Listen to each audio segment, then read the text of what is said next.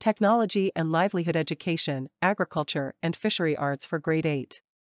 Our topic is Occupational Hazards in Fisheries. The following are the objectives of this lesson.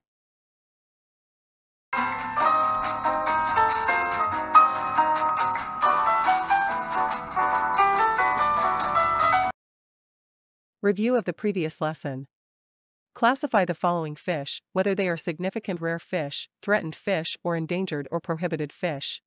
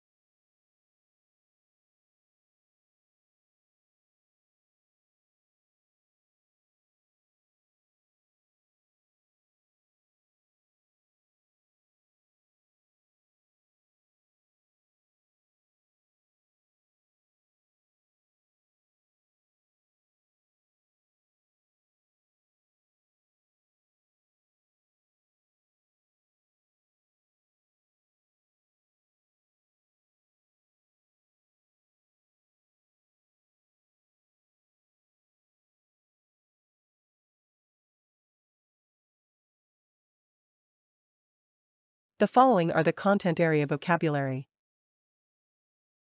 Biological hazards, also known as biohazards, are organic substances that pose a threat to the health of living organisms, primarily humans. Physical hazards refer to the potential risks that can cause physical harm or injury to workers due to physical agents, factors, or conditions present in the workplace. Ergonomic health. It is the science of fitting jobs to workers instead of trying to get the workers to fit the job. It focuses on designing workstations, tools, work tasks for safety, efficiency, and comfort. Man-made hazard. Anthropological hazards are those hazards caused directly or indirectly by human action or inaction. They can be contrasted with natural hazards. Natural hazard. It is a natural phenomenon that might have a negative effect on people or the environment.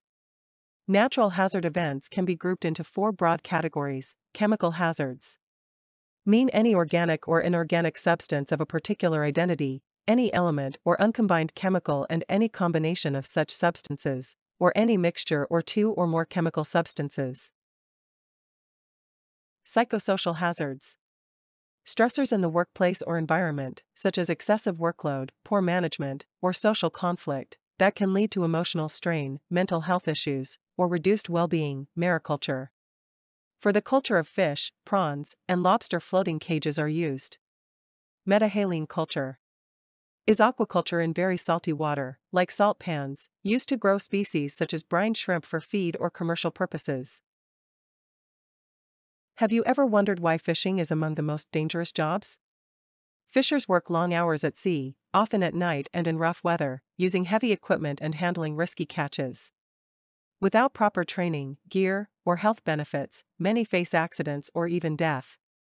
This lesson explores OSH hazards in fisheries, the challenges fishers face, and why protecting their safety is vital for their well-being and sustainable fishing. Fishing is one of the world's most dangerous jobs. At sea or in port, fishers face many hazards that risk their health and safety. Long hours, rough weather, and night shifts increase fatigue and accidents.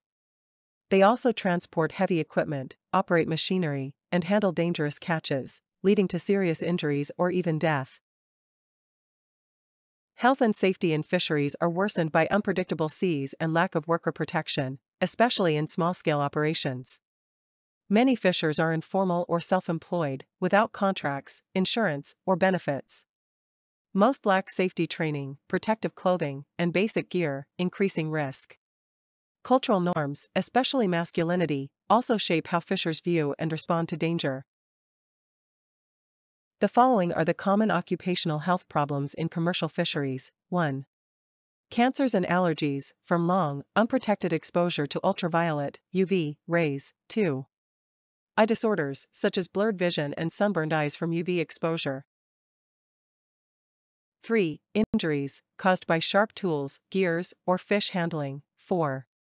Hearing loss, from constant exposure to noisy engine rooms. 5. Musculoskeletal disorders, from slips, falls, lifting heavy loads, or being caught in machinery. 6. Mental health issues, including stress, fatigue, and substance abuse such as drug and alcohol dependence. Here are the basic safety practices in fisheries and on-board vessels. 1. Stay alert and keep clear of winches and machinery. 2. Always wear gloves when handling catch. 3. Avoid drinking alcohol while on board. 4. Watch your step around deck openings and hatches. 5. Wear proper protective clothing at all times. 6. Inspect ladders carefully before using them. Occupational Safety and Health, or OSH, hazards in fisheries. A hazard is anything that can cause harm to people, property, or the environment. Sometimes hazards are only possible and may not cause harm right away, but if they become active, they can lead to accidents or emergencies. When a hazard actually happens, it is called an incident. Risk is the chance that a hazard will really cause harm. It depends on two things: the hazard itself, what can cause harm, and how likely and serious the harm could be. The following are the types of hazards. 1. Natural hazard. A natural phenomenon that may negatively affect people or the environment. Natural hazards are grouped into 4 categories. The natural hazards are categorized into 4. First is the geophysical hazards, caused by movements of the earth, like earthquakes and volcanic eruptions. 2. Meteorological hazards, caused by weather, like heat waves, cold waves, cyclones, hurricanes, and freezing rain. 3. Hydrological hazards, caused by water, like floods, droughts, mudslides, and tsunamis. 4. Biological hazards, caused by diseases or infestations that affect humans, animals, or plants. The second type of hazard is the man-made hazard, also called anthropological hazards. These result directly or indirectly from human actions or negligence. Unlike natural hazards, they arise from technology, industry, or carelessness. Such hazards often lead to accidents that cause injury, disease, loss of life, and damage to property. They may also harm ecosystems and biodiversity. Here are the examples of natural and man-made hazards that directly affecting fishery. 1. Cyclone, a giant storm with strong winds that spin in circles. In the north, they are called hurricanes. In the south, they are called cyclones. Wind speeds can go over 119 kilometers per hour, making them very destructive. In the Philippines, we call it typhoon or super typhoons. 2. Floods. When normally dry land is covered by water. They may happen naturally or suddenly, like flash floods in mountains, which quickly disappear but cause heavy damage. Floods can also be caused by heavy rain or melting snow. 3. Drought, a long time with very little or no rain. This makes the land dry, cracked, and unable to support crops, animals, or people due to water shortage. 4. Tsunami, known as a harbor wave in Japanese. A tsunami is a series of giant sea waves caused by underwater earthquakes or volcanic eruptions. They can reach 10 to 30 meters high and destroy coastal areas. 5. El Niño. A change in Pacific Ocean temperatures that affects global weather. It can bring strong storms, droughts to tropical countries, floods to colder regions, and alter fish habitats, making it harder for fishermen and farmers. Occupational Safety and Health refers to the risks people face while working. The Occupational Safety and Health Administration, OSHA, lists 5 main categories of hazards: ergonomic hazard, physical hazard, biological, psychological hazard, environmental, and chemical. Ergonomic hazard. These are workplace conditions that put strain on the body because of poor design of tasks, tools, or workstations.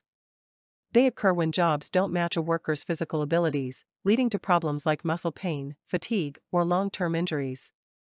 Examples include awkward postures, repetitive movements, heavy lifting, or sitting for long periods without support. Ergonomic hazard in fisheries. Fishing tasks, tools, and conditions can strain the body.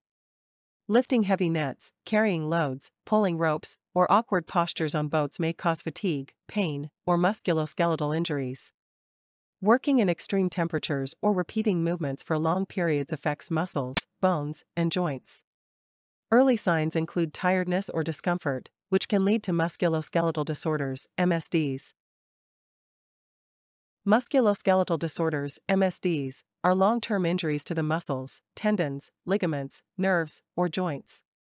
They happen when the body is overused or exposed to unsafe work practices. One common MSD is carpal tunnel syndrome. This occurs when a nerve in the wrist, the median nerve, is squeezed due to swelling or irritation.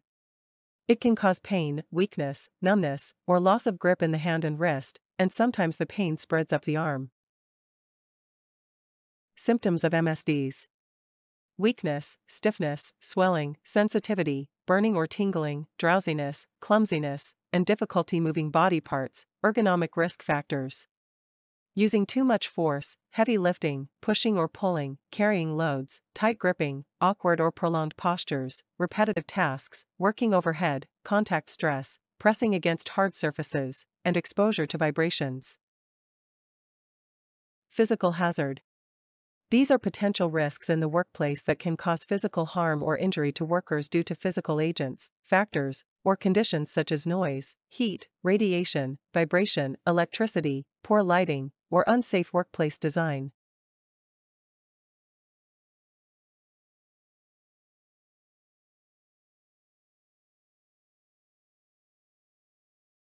Biological hazards, or biohazards, are organic substances that threaten human health.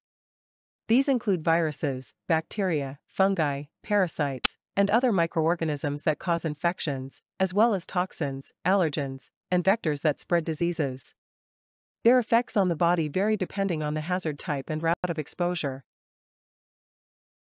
Examples of biological hazards: inhalation. Breathing in airborne pathogens or toxins can lead to respiratory infections or conditions.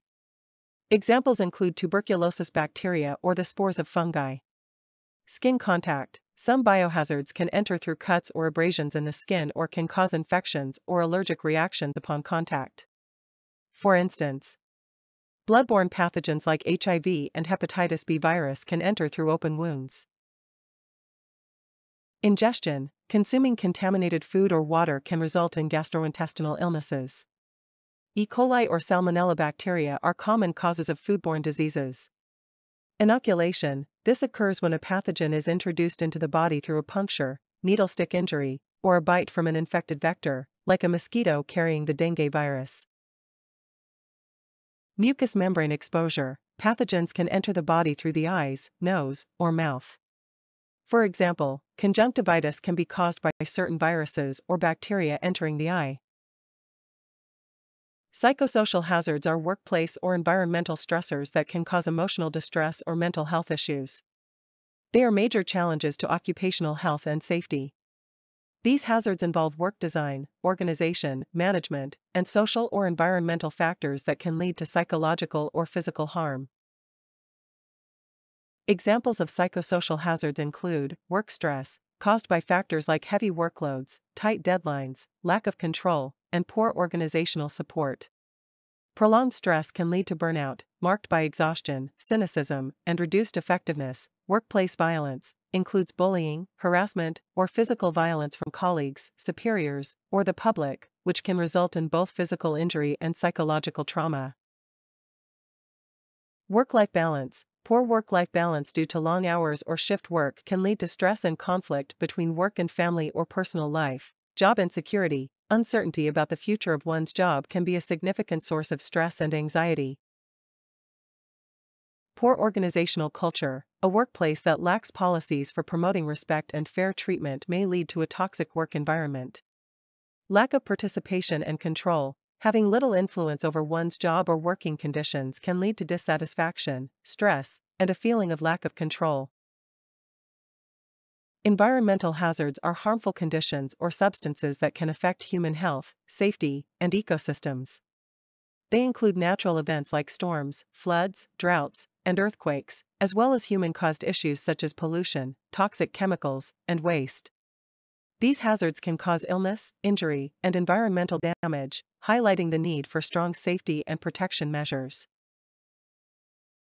Example of environmental hazards: 1.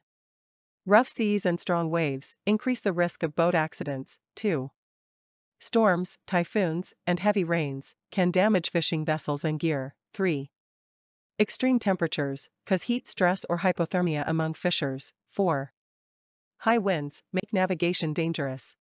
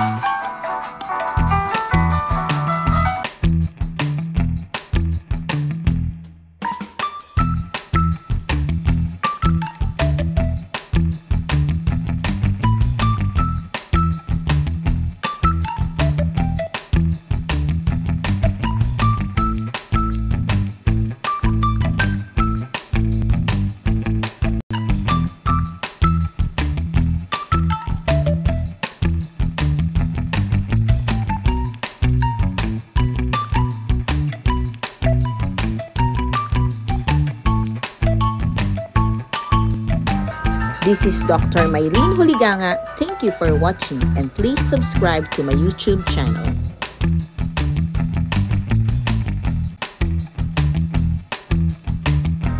This is Dr. Mylene Huliganga. Thank you for watching and please subscribe to my YouTube channel.